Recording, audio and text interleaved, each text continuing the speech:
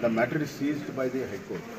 And similar situations were there in different states in different times, and High Courts have given a lot of judgments and directions also. And our matter is also in the High Court. As I speak now, the matter is in the proceedings in the High Court.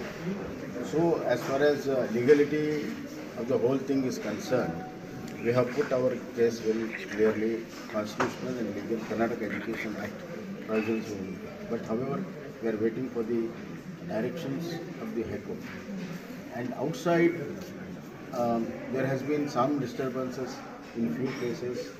Therefore, I am appealing to the students that they have to maintain peace and harmony, because ultimately tomorrow they have to sit together and do all the educational activities, academic activities. Therefore, peace and harmony should be maintained.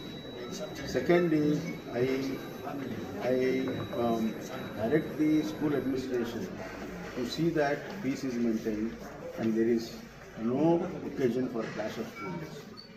As well as I appeal to the teachers to see that peace is maintained in the respective institutions.